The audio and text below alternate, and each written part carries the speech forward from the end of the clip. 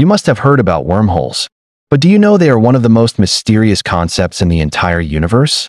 We all know, traveling at the speed of light is nearly impossible for humans.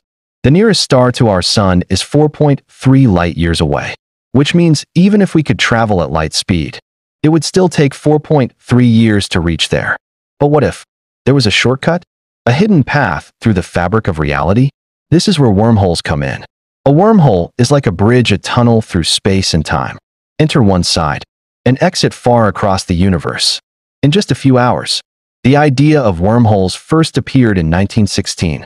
Later in 1935, Albert Einstein and Nathan Rosen described them as Einstein-Rosen bridges, a theoretical passage connecting two distant points instantly. But here's the twist. Wormholes are still imaginary. We haven't discovered one yet, and we don't even know if they can exist for real. Still, the hope remains. Because if wormholes are real, our journey to the stars could finally begin.